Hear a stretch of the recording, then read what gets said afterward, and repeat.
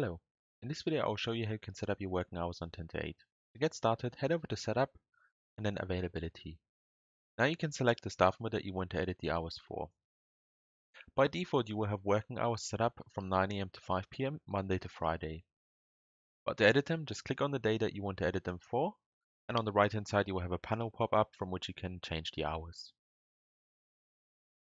Now the first thing that you will see that those hours are applied to all locations, but if you're on the Grow Plan or above, you can actually specify hours to be at a specific location. So for example, if you have a staff member working at different locations on different days or at different times on the day, you could, for example, set up this staff member to work in the Cambridge location in the morning. So let's say 9 a.m. until 11 a.m.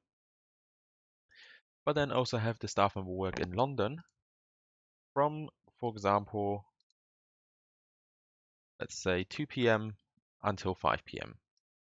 Nevertheless, this staff member might also be available at the online phone location, so he can take phone calls Monday to Friday from 9 a.m. until 5 p.m.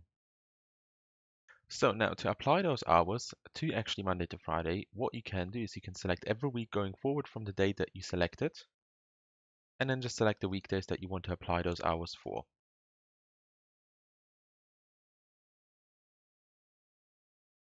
If you have the staff member also potentially going on holidays at some point, to just remove hours for a specific week is quite easy on 10 to 8. What you do is you scroll to that week that you want to edit the hours for. If that is quite far in advance, what you can do as well is click on Options, and then use that calendar here at the top to just scroll months ahead.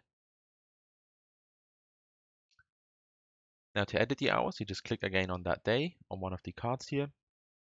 And then to remove working hours, just hit the bin icon. Now instead of applying those hours every Monday going forward, what we wanted to do is only apply them to specific dates. To do that, we select multiple days, and then just select the dates that we want to apply the changes to. Now when the staff member is returning on the 16th, they might only be working in the afternoon that day. So to apply working hours to a specific date, what we can do is just click the edit icon again on that date, and then edit the hours that are reflected on the right hand side panel.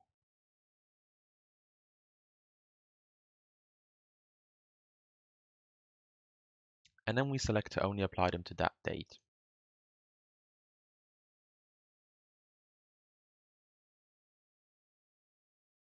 Hopefully this video was helpful.